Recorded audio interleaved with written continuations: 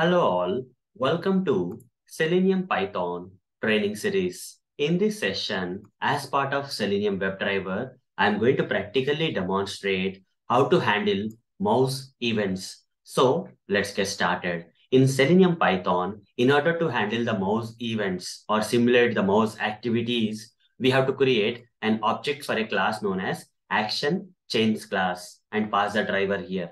And using the object reference that is written by the action chains, we can simulate the mouse events. Okay. So let me practically demonstrate one small example for you how to simulate the mouse events. Okay.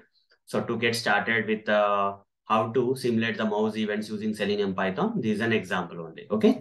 So for that, I'll switch to this PyCharm ID where you can see there is some sample Selenium Python code already written for opening the Chrome browser for maximizing the browser window, and we have to open the application URL here. So for example, I'll take this application URL that is omaya.blogspot.com URL. I'll take. Okay, copy this URL and paste it here. Okay, once it opens the application URL in the browser like this, what I want to do is I want to move my mouse onto this blocks menu.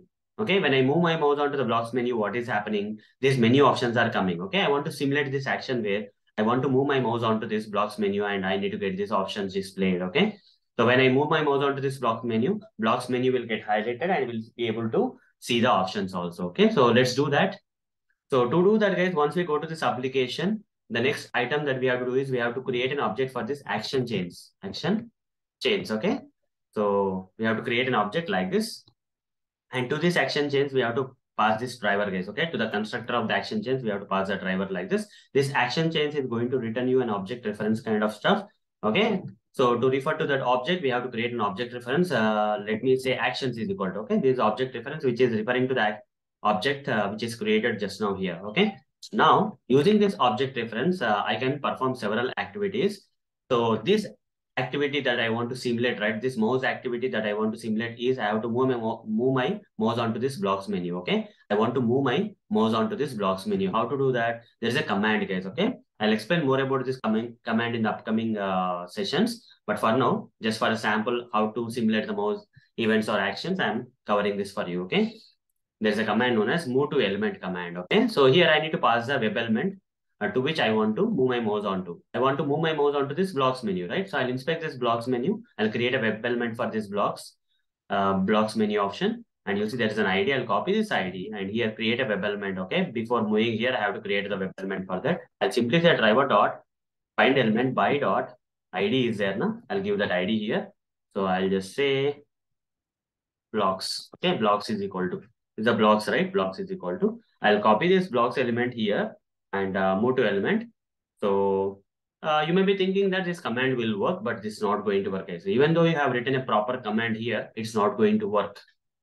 The reason behind that is, so all these commands of this action chains, right? All the commands that are related to action chains, like one of the command is move to element or whatever the commands that are related to simulating the mouse events, right? They have to end with one command known as dot perform. Okay, I'll show you practically. I'll not provide dot perform here. I have to perform dot perform here. Then only this command will work. Okay, but if I don't provide this dot perform, this command is not going. This command is going to be ignored, guys. Okay. So mouse event is not going to be simulated without that. If you don't end this command with dot perform, it's not going to work. But still, I'll show you, okay, what's happening here without the dot perform. After later, I'll show you what will happen if I put dot perform there and how it is working fine. Okay. Now, after going to this application, what I want to do, I want to move my mouse onto this. So here, just for the demo purpose, I'm just time dot sleep. I'll just give 5 seconds here, and before moving my mouse, I'm just giving 3 seconds here. Okay. Just for this demo purpose, I'm adding this time dot sleep so that you can see what's happening. After 5 seconds, the browser will quit. Driver dot quit. In this case, this move to element mouse event will not be performed, guys. Okay. So run this code. As I already mentioned, it will open the application URL, but it is not going to move my mouse onto the blocks menu. It's not going to move my mouse onto the blocks menu even after 3 seconds. The browser will simply close.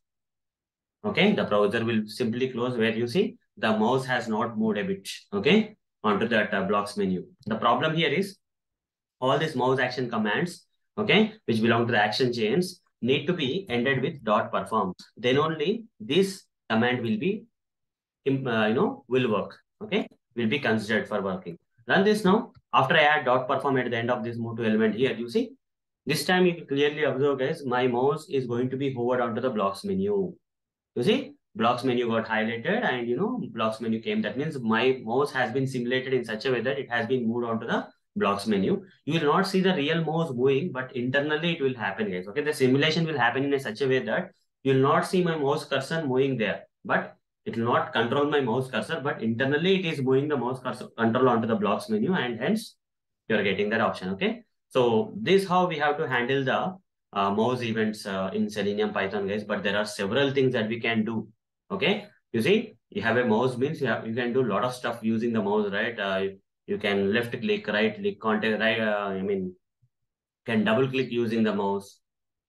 You can drag and drop. Many things can be performed with the help of mouse. All these things I will cover one by one in the upcoming sessions for you. Okay, this is just getting started session on mouse events to show you how Selenium Python can handle the mouse events. Okay, further sake only I covered here, but in the upcoming sessions, right, I will cover a lot of things that a mouse can be used. Okay, mouse can be simulated using Selenium Python. So that's all for this session. See you in the next session. Thank you. Bye.